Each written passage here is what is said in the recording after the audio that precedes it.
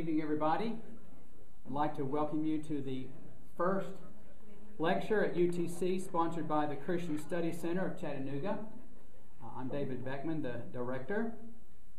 The Christian Study Center of Chattanooga is a new independent educational institution that seeks to engage in a shared exploration of knowledge and understanding with the local university for the common good of our community.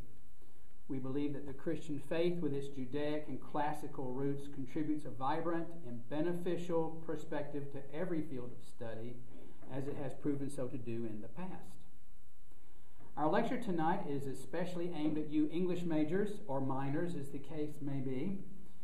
We'll be learning about a connection between English romance authors and the famous Autobiography, Surprised by Joy, written by an English tutor at Oxford University, Mr. Clive Staples Lewis. And introducing our lecturer tonight is Dr. Brian Hampton, professor of English here at UTC, for those of y'all who've not met him, and a member of our board of directors. Dr. Hampton, thank you.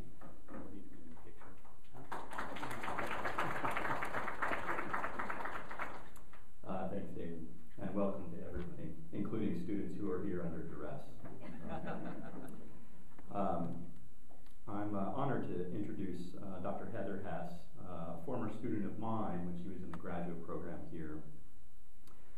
She currently teaches literature and composition at Covenant College, and she's a graduate of Covenant College as an undergrad, the University of Tennessee at Chattanooga for her MA program, and UTK for her PhD program. She specializes in 19th century British literature, and in particular, her most recent projects focus on the conceptions of 19th century child or children, and the influence of romantic and neo-Victorian metanarrative, and she can tell you what that is if you don't know what it is, in works of 20th and 21st century fantasy. She's a member of North Shore Fellowship and lives in Chattanooga with her husband David and two children, Jane and Owen. Her lecture tonight engages C.S. Lewis's autobiography, and the lecture is titled Surprised by Joy as Romantic Narrative. Following the lecture, I hope to have a short period of question and answer, if that's okay with you, and I'll help her field some of the questions. Okay. Thanks.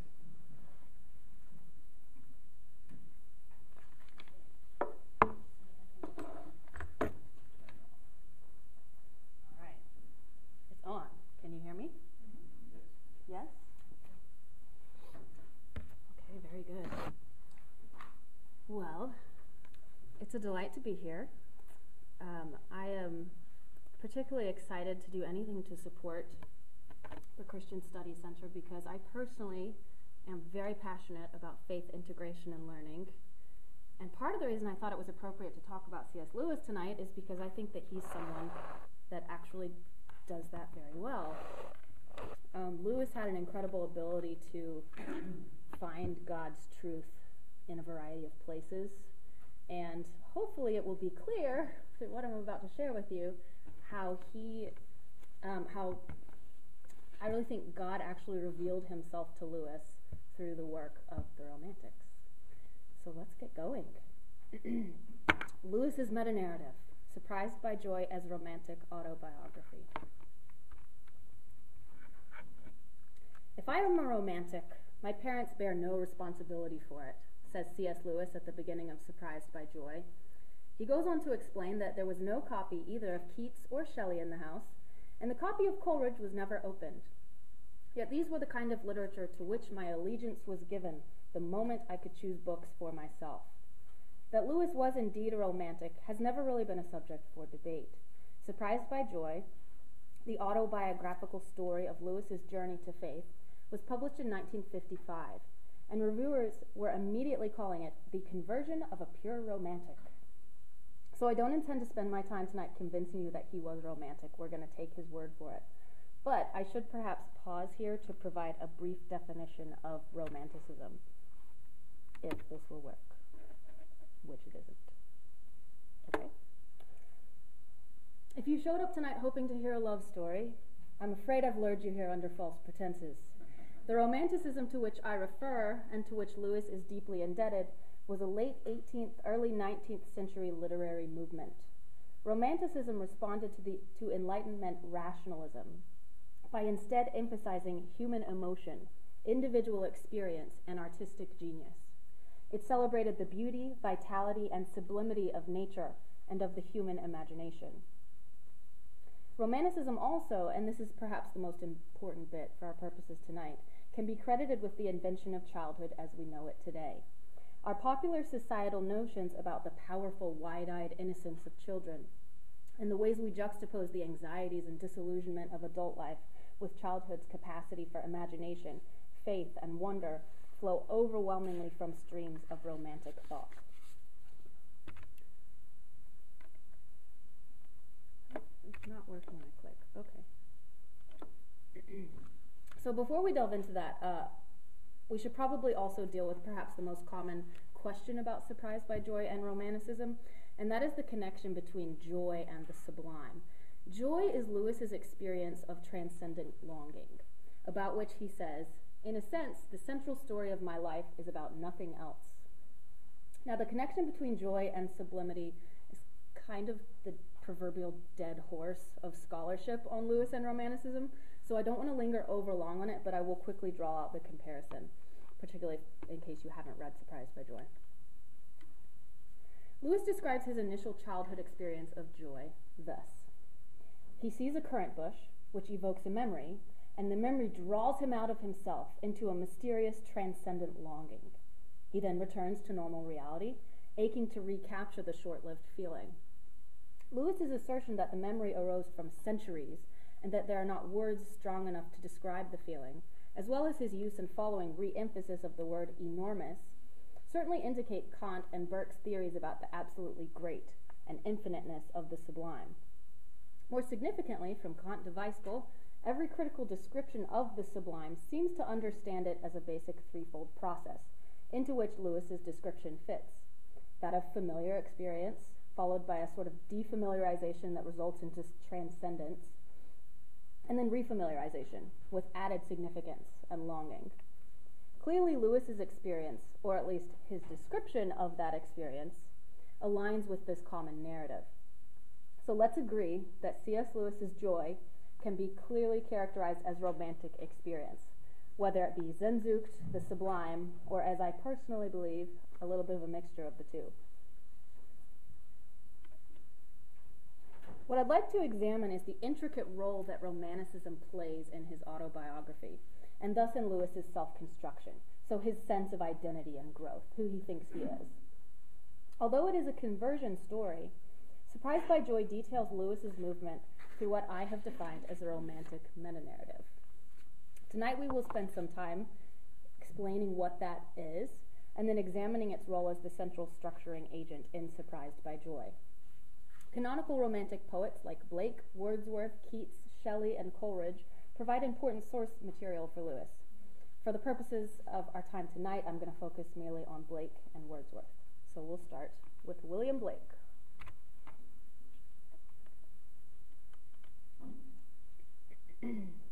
In 1789, William Blake published a collection of original poems and engravings entitled Songs of Innocence. The work presented a revolutionary new vision of childhood, one that rejected the traditional concept of original sin, suggesting instead that children are born naturally innocent, echoing a Christian prelapsarian state. In Blake's songs, innocence, or childhood, is a condition in which the individual enjoys unfractured relationship with nature and with God. The natural world of the Songs of Innocence is largely pastoral. It's peaceful and friendly, reflecting unity with the innocent child. Thus, Blake's schoolboy reports that, quote, "The skylark sings with me," and the poem The Nurse's Song depicts a mingling between the sounds of children and those of the natural world. Quote, "The voices of children are heard on the green, and laughing is heard on the hill." Hopefully this is clear also from the corresponding images. We have these figures of children in nature being almost caressed by it, sometimes practically melting into it. There's just kind of a unity of form and affect between them. Many of the Songs of Innocence also express a simple and solid faith, often depicted through a catechistic structure of question and answer. The poem On Another's Sorrow follows a call and response, in which the narrator asks questions and then answers them. First, it addresses human sympathy, asking, "Can I see another's woe and not be in sorrow too?" The answer is no. Then the question shifts to God, asking whether God sees our pain without joining in. Again, the answer is no. Finally, the narrator expounds upon God's deep empathy for humanity through the example of Christ, who gives us joy and shares our sorrow. In other words, the Blakean child experiences a firm, simple faith and a harmonious relationship with creation and Creator. Unfortunately, innocence is also vulnerable. Figures like the shepherd and the nurse represent protection and adult nurturing within the songs, so that the child may remain in peace. All of this protection further suggests that innocence is not only vulnerable, but short-lived. In the poem Night, innocence is seen to be fleeting, as the day gives way to night, and one must say farewell, green field and happy groves, hearing instead wolves and tigers howl for prey. Blake makes it clear that innocence will ultimately give way to a fall, that of experience. 5 years after he published Songs of Innocence, Blake published Songs of Innocence and of Experience, with the subtitle Showing the Two Contrary States of the Human Soul. This new volume introduced the Songs of Experience and placed the two poem collections side by side, thereby contrasting those two states. Unlike the childish Songs of Innocence, the more mature adult perspective of Experience is pained and disillusioned, cognizant of death, full of religious skepticism. Blake's poetry and engravings depict experience as disunity, chaos, even lack of meaning. The poem The Clod and the Pebble utilizes call and response to depict contradiction on both a natural and a spiritual level. In that poem, the clod makes an orthodox statement, "Love seeketh not itself to please." And the pebble replies by directly contradicting it, "Love seeketh only self to please." In this way, nature itself is seen to be in discord, and the simple Christian maxims of innocence are carelessly shoved aside for wicked, experienced ones. Another classic example of contrast between innocence and experience is that of the companion poems The Lamb and the Tiger. While the innocent narrator of The Lamb asks and answers its own questions, the experienced narrator of The Tiger provides only questions, difficult questions to which Blake offers no answers. In fact, you may notice that while the Lamb poem, it does pose questions, it doesn't actually use any question marks at the ends of those questions, and that's something that Blake does elsewhere when the answer is obvious or a foregone conclusion. The Tiger, on the other hand, lacks the catechistic certainty of the Lamb. It abounds in question marks and emphatically ends by asking essentially the same question with which it began. The human state of experience, as Blake presents it to us, seems utterly miserable on pretty much any level, physical, spiritual, intellectual, you name it. Blake does, however, offer glimpses of hope. Both volumes of songs hint at the possibility of a higher innocence that lies beyond experience. The introduction to Songs of Experience expresses a longing for fallen light renew, and exclaims, O earth, return."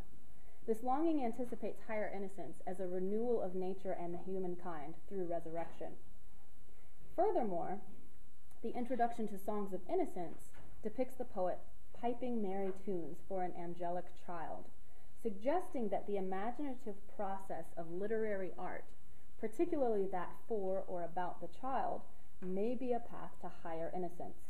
For as U.C. Noffelmacher recalls, the creative process involved in literature about children requires, quote, "an adult reactivation of childhood selves." The child in the introductory poem enjoys the poet's song and asks him to write a book.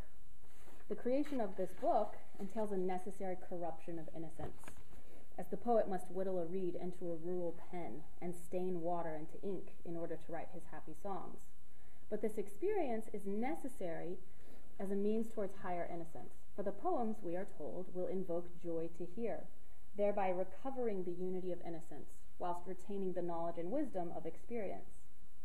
In this manner, Blake hints to the reader about something beyond, a higher and better reality than innocence, a heavenly reality that can be glimpsed, if not fully attained, through human imagination. Okay, so far so good, but you may be wondering, what does this have to do with Surprised by Joy? And did Lewis even know about Blake's songs? Well, we know that Lewis interacted and corresponded with a woman named Kathleen Raine. Kathleen Raine was a Cambridge colleague of his and a Blake scholar, and she actually reports in one place that Lewis, quote, was more than a match for her in conversations about the poet. Lewis also mentions Blake's writings in several letters, in one calling the combined songs heavenly music, and elsewhere calling them lightning from a clear sky. So we know that Lewis read and enjoyed Blake on a deep intellectual level, and his references to the songs of innocence and of experience suggest a particular affinity with Blake's radical perspective on human life and growth. Before we look at Surprised by Joy, we might actually find another example particularly helpful. The romantic metanarrative, that's innocence, experience, and higher innocence, with its emphasis on the child, is nowhere more apparent than in Lewis's stories for children. And the dedication to The Lion, the Witch, and the Wardrobe provides a nice digestible example of Lewis's romantic metanarrative at work. My dear Lucy, he writes, I wrote this story for you, but when I began it, I had not realized that girls grow quicker than books. As a result, you are already too old for fairy tales, and by the time it is printed and bound, you will be older still. It is no difficult task to correlate the dedication's fictionalized Lucy Barfield, daughter of Owen Barfield, with the romantic metanarrative. The fairy tale reading child Lucy represents innocence. The too old for fairy tales Lucy is in the stage of experience. And the hypothetical mature Lucy, who can start reading them again, represents higher innocence. It is also possible to trace in this dedication an echo of Lewis's own story. For the trajectory he anticipates for Lucy reflects his own progress through the romantic metanarrative, which he would later record in Surprised by Joy. Although he does at times use actually the exact same language as Blake, Lewis titles the stages of his own romantic progression childhood, boyhood, and Renaissance. And of course, this personal Renaissance is inaugurated by the return of joy, which he felt in childhood, lost in boyhood, and then sort of reclaims after the Renaissance of adolescence. In Surprised by Joy, we find plenty of evidence that Lewis internalized these romantic ideas. Lewis describes his childhood in terms highly resonant with Blake's version of innocence. The child Lewis is Blake's naive happy narrators, living in a period of humdrum, prosaic happiness. He repeatedly refers to the time as one of general happiness, settled happiness, and emphasizes his naivete by explaining that, quote, like other children, I had no standard of comparison. The child Lewis of Surprised by Joy is humble and childlike and self-forgetful, and is from time to time, quote, accused of offenses which I lacked the resources to commit. This is, of course, also the state in which Lewis first experiences joy, right? His experience of transcendence and longing. But I actually don't consider those descriptions particularly Blakean, because I don't think the Blakean child is particularly sublime. So we'll save that for a discussion of Wordsworth. The end of Lewis's innocence arrives with the death of Flora Lewis. Along with the loss of his mother comes a complete rupture of settled happiness, the unity that Lewis perceives in his earlier life. Experience, with all of its characteristic evils, creeps into the Lewis household at this point in the narrative. The first image of experience that Lewis offers the reader is decidedly Blakean. There came a night when I was ill and crying, both with headache and toothache, and distressed because my mother did not come to me, recalls Lewis. Just as parental protection, the image of the mother bending over the cradle in infant joy or cradle song, is a hallmark of innocence, so parental neglect characterizes experience. Furthermore, the trope of the unanswered question or plea typifies Blake's description of experience, just as Lewis's mother fails to answer him in his distress. One protector figure having failed, Lewis turns to God himself and makes a fervent attempt at prayer. When Flora is known to be sick, he offers prayers for her recovery, but they go unanswered, and he says, nevertheless, she died. These unanswered prayers represent a failure to answer the sorts of questions about parental and divine empathy that Blake raised in On Another's Sorrow. The result is alienation, both from the once familiar landscapes of childhood and from parental nurture.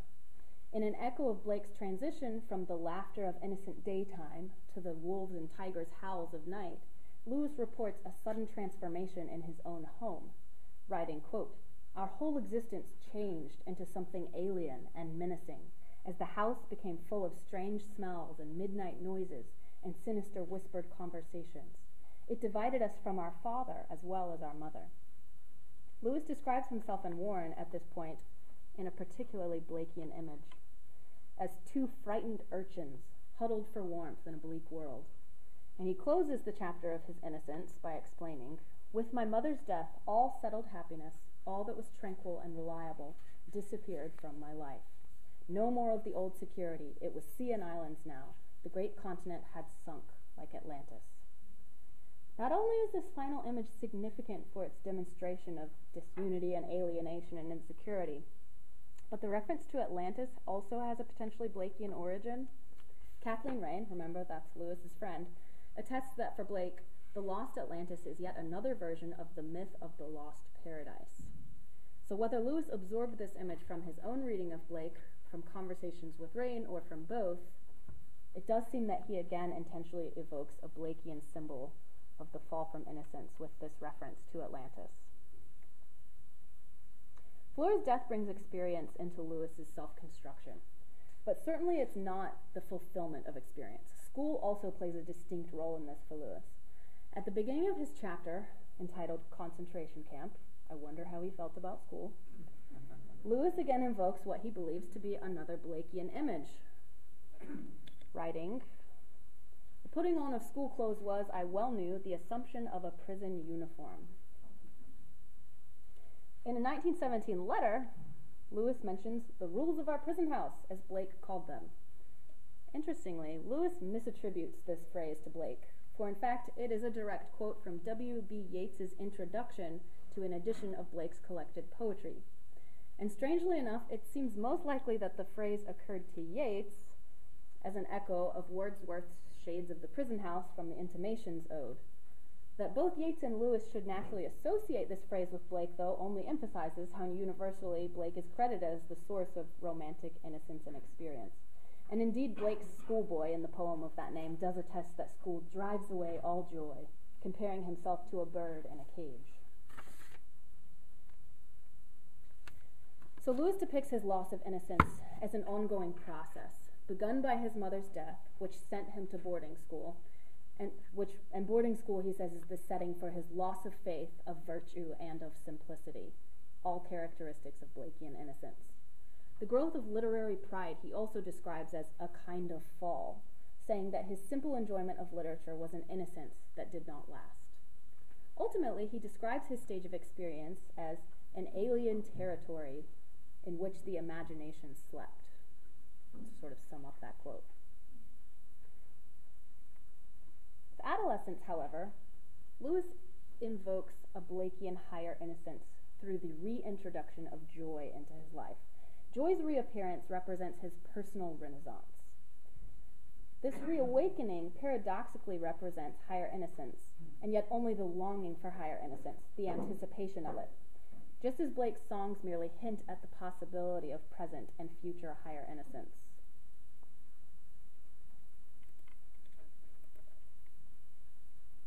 For Lewis, higher innocence seems to represent the now and not yet nature of Christ's kingdom, of heaven. He explains that joy is a longing, yet it was also fruition. I had tasted heaven then. True, it was desire, not possession. Only possession insofar as that kind of desire is itself desirable, is the fullest possession we can know on earth. Blake actually presents a similar concept of the imagination. He says in his vision of the Last Judgment, "This world of imagination is the world of eternity. It is the divine bosom into which we shall all go after the death of the vegetated body. This world of imagination is infinite and eternal, whereas the world of generation or vegetation is finite and temporal." The use of imagination for Blake, therefore, is much like Lewis's joy. It is both an entrance into and a prophecy of heaven. Although Lewis definitely draws Blake's Neoplatonic concept further towards the realm of orthodoxy, the Blakean inspiration, I think, is difficult to ignore. For Lewis, like Blake, the romantic imagination, with its capacity for transcendence, can provide glimpses of the future reality of heaven itself. Another characteristic of Lewis's higher innocence, which he inherits originally from Blake, is this idea that higher innocence is a higher state, but it's still childlike, right? So it's his adult higher innocence is at unity with his childhood. Yet it was not Blake alone who influenced Lewis's self-understanding. William Wordsworth also plays a key role in the development and establishment of that narrative. In particular, I propose that Lewis's Surprised by Joy is actually based on Wordsworth's Prelude, both in content and structure. Begun in 1798 and only published after the poet's death in 1850, Wordsworth's Prelude is an autobiography in blank verse, specifically focused on the poet's development from childhood until his poetic coming of age, aka the growth of a poet's mind. Now, before I enter this section, it's worth mentioning that I've spent an extended amount of time at the Marion E. Wade Center in Wheaton, Illinois, and their collection there includes Lewis's personal library. So I've actually been able to draw some of my conclusions here based on things that Lewis wrote in the margins and underlined in his copies of Wordsworth's poetry and other relevant texts. So I won't take the time to explicitly point it out in every instance, but I am deliberately juxtaposing Surprised by Joy with passages that Lewis underlined or otherwise marked in his own copy of that book. Before suggesting Wordsworth's influence on Surprised by Joy, however, we must confront the fact that Lewis was at times openly condescending, even hostile to Wordsworth. He accused Wordsworth of worshipping nature in The Four Loves, and in Surprised by Joy he is careful to emphasize the sense of loss in Wordsworth, twice referencing the line, "Whither is fled the visionary gleam," from Wordsworth's Intimations Ode. Yet there is a wide scholarly consensus to show that Lewis was deeply impacted by Wordsworth, and Lewis actually listed the Prelude as one of the 10 books that, quote, did most to shape my vocational attitude and my philosophy of life. Lewis read the Prelude for the first time, we think, in 1919, and mentions reading it again in a 1939 letter. A marginal note in his copy of Wordsworth states that he read it in full again in 1923, and in June of 1924 he records in his diary, "I brought Wordsworth out to the garden, and there in the delicious coolness I read Book 1 of the Prelude. This poem is really beginning to replace Paradise Lost as my literary metropolis." I'm very sorry, Dr. Hampton. In 1941, he divulges that he likes to occasionally refresh himself by a dip into the Prelude. And in 1947, he is again rereading the Prelude, which is, quote, always just a little better than one remembers from the last reading. Thus, in 1951, he appropriately recalls, quote, "The Prelude has accompanied me through all stages of my pilgrimage." By the way, if we have any Wordsworth aficionados in the room, it appears, shockingly, that Lewis only owned and possibly only read the 1850 edition of that text, none of the earlier versions. In Surprised by Joy, when Lewis prepares to describe joy for the first time, he admits, "The thing has been much better done by Wordsworth." I personally believe that to be not only a comment on Wordsworth's ability to depict the sublime in poetry, but the larger endeavor of romantic autobiography itself. Lewis is trying to do the same thing Wordsworth did. The problem with this theory, of course, is the question of form. If Lewis intended to write his own Prelude, why didn't he write in blank verse? Well, the fact is he actually had already attempted to do so. Well, not blank verse, but in verse.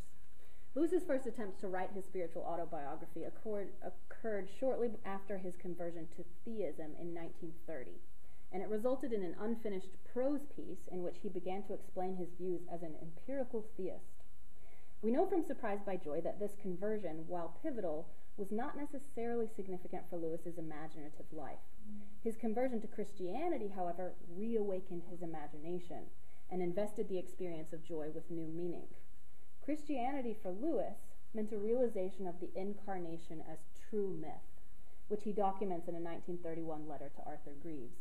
And this realization apparently renewed his interest in telling the story of his conversion. Less than 7 months later, he had begun a long poem It's now known as I Will Write Down, detailing his spiritual autobiography. And if you're interested, the fragment that exists of that poem has been transcribed in full in Don King's 2001 book, C.S. Lewis Poet. I suspect Lewis was thinking about the prelude as he began this prototype of Surprised by Joy. For he writes to Owen Barfield in March of 1932, stating, "I have written about 100 lines of a long poem in my type of Alexandrine. It is going to make the prelude look silly." He then sends the opening of the poem, the portion that King has reproduced, to Barfield in May of that year.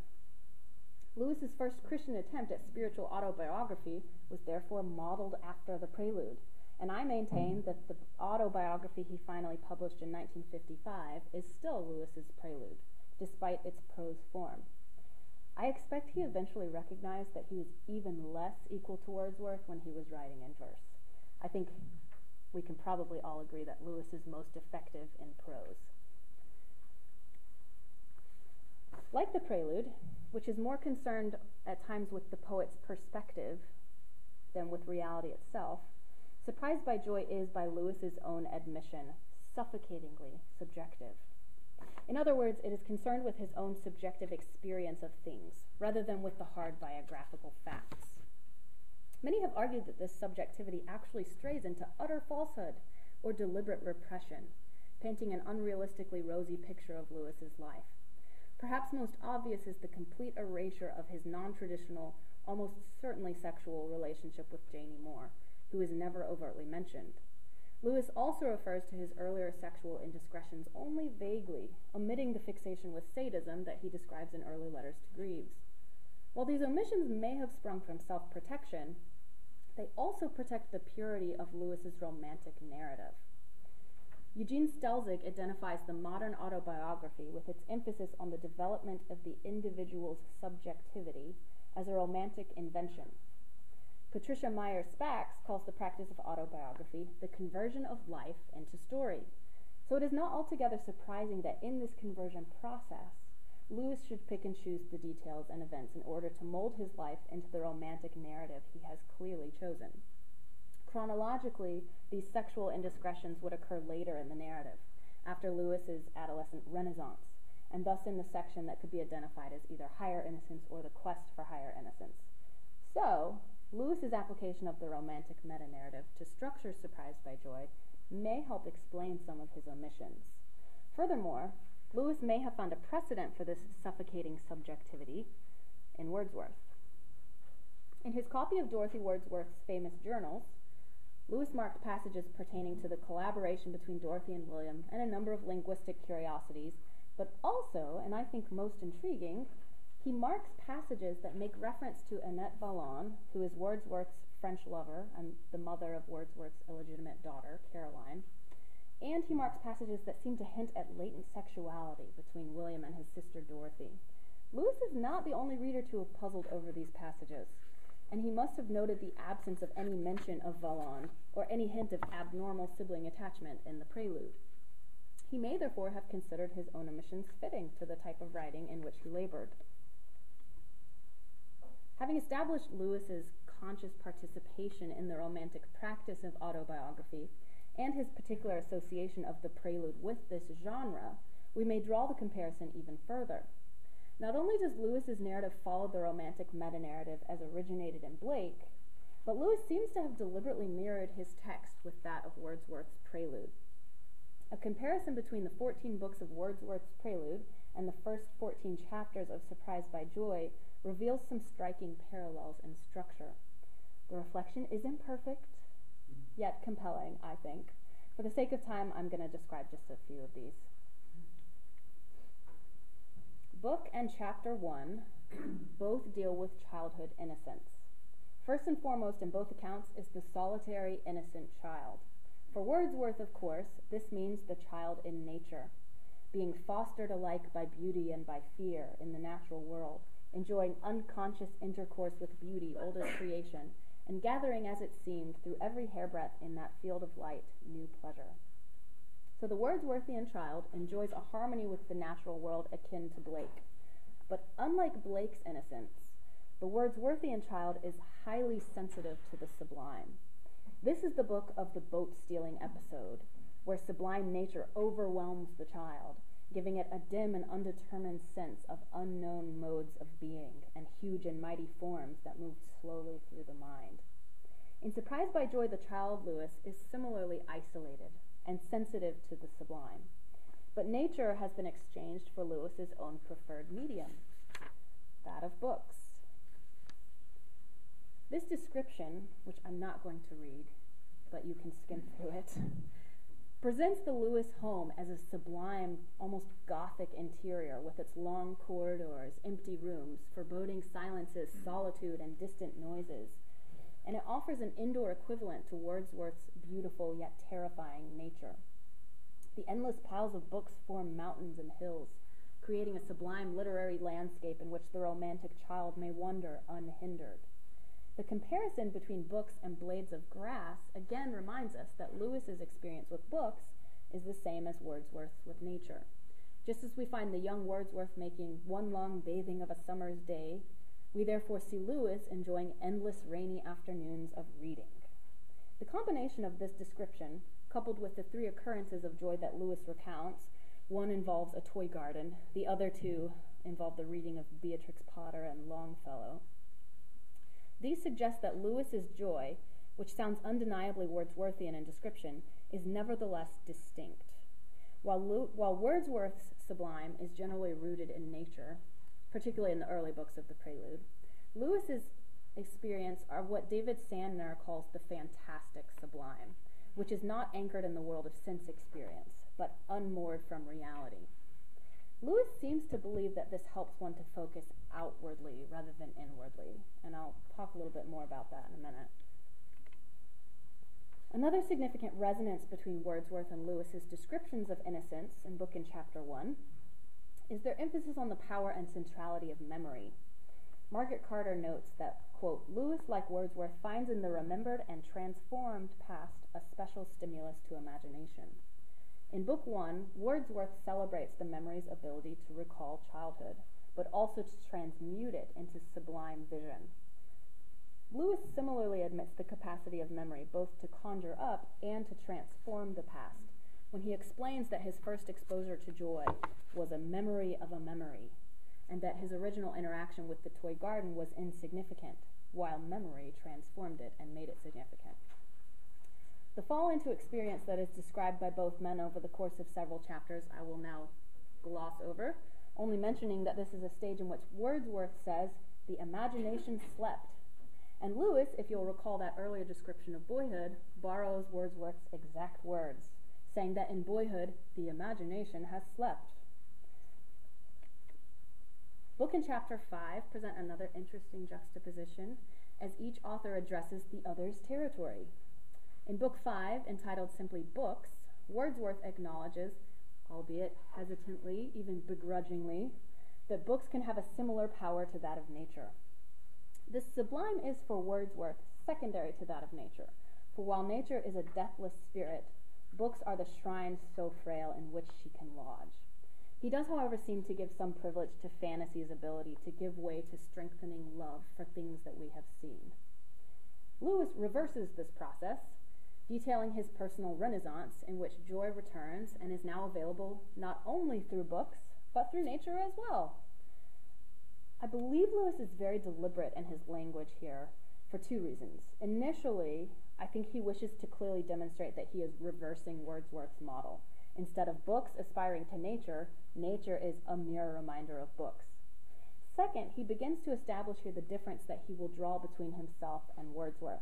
He does not attempt to argue for books as the original source of joy, but instead attests that books and nature are both merely reminders of what he will later identify as God and heaven.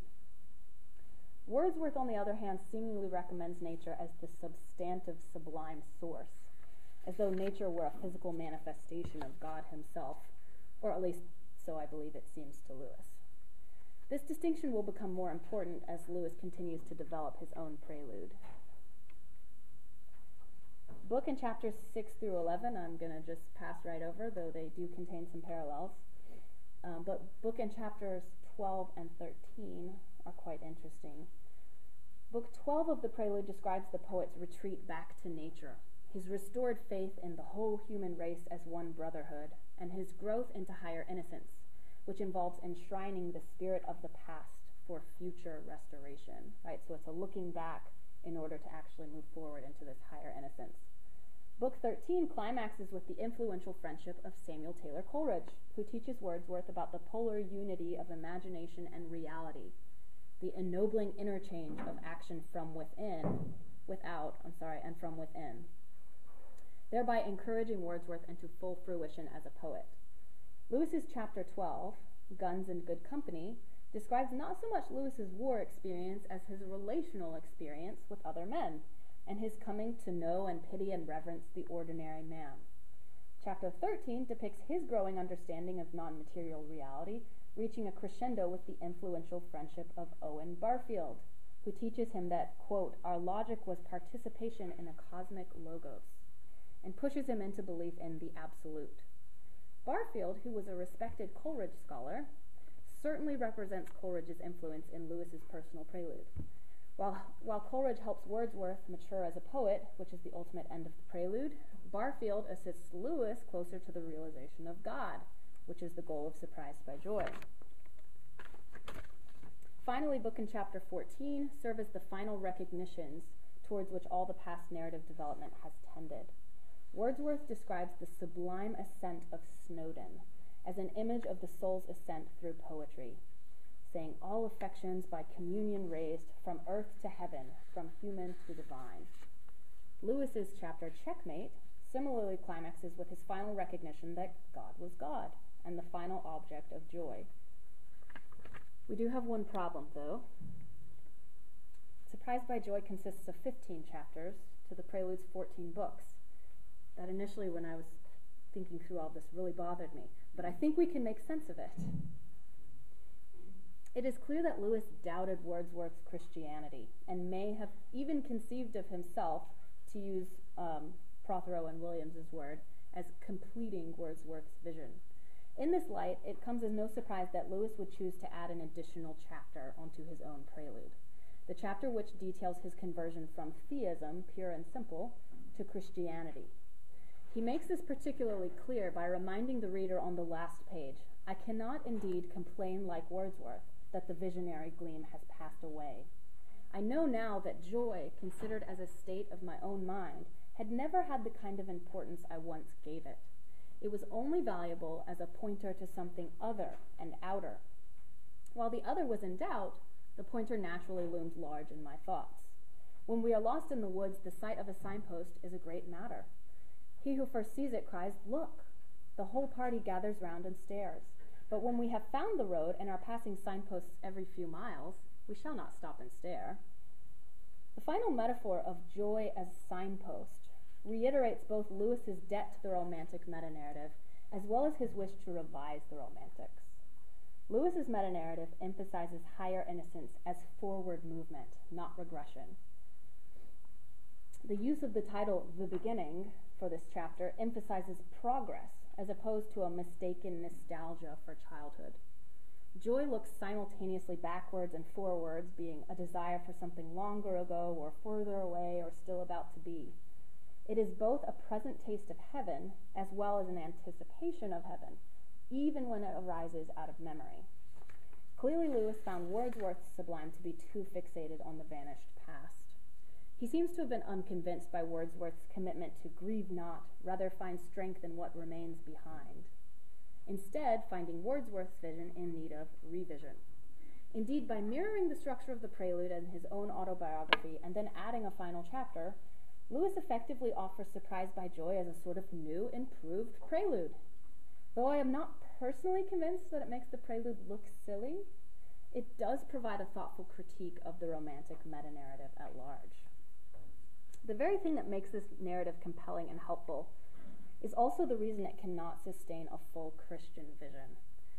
The romantic meta-narrative is, in some manner, an individualization of the biblical meta-narrative of creation, fall, and redemption.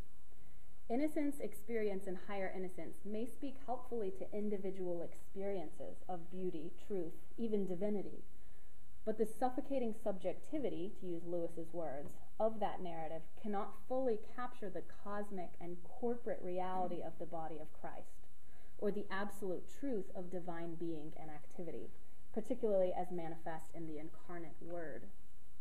Lewis admits that his final resistance to Christianity was that, quote, one had less chance to call one's soul one's own, because acceptance of the incarnation of Christ brought God nearer, or near in a new way.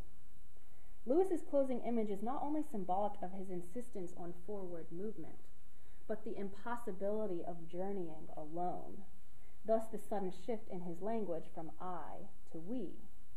While there is value in the lone wanderer crying, "Look," it is neither his genius nor his sublime solitude that ultimately compels us. His call is an appeal for relationship, an invitation to walk alongside. So Lewis, a Christian, finds the romantic metanarrative helpful insofar as it provides an apt framework for his own subjective experience of the world.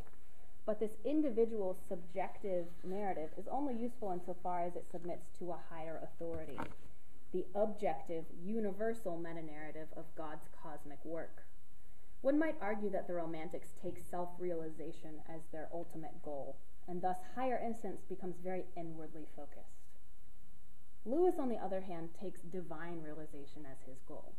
Higher innocence for Lewis is outwardly focused. It involves the subjective observer in grasping towards objective realities.